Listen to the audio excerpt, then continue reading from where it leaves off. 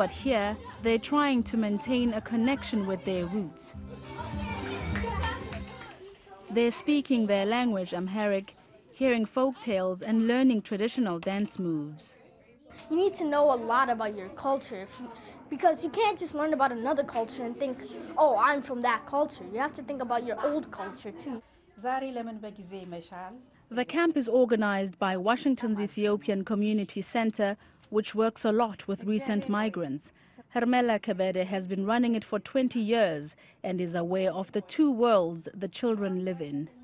Identity is a very important thing, for kids to have their own identity. I mean, they're here in the United States, they're, American, Ethiopian Americans, but still they have to keep their heritage, their identity. It's very important. That's who they are. Ethiopians have put down strong roots here. And while young people at the summer camp have been exploring their emotional and cultural relationships with home, there are also plenty of people in the Ethiopian diaspora who are making enormous financial investments back home. The core hospital diagnostic and treatment.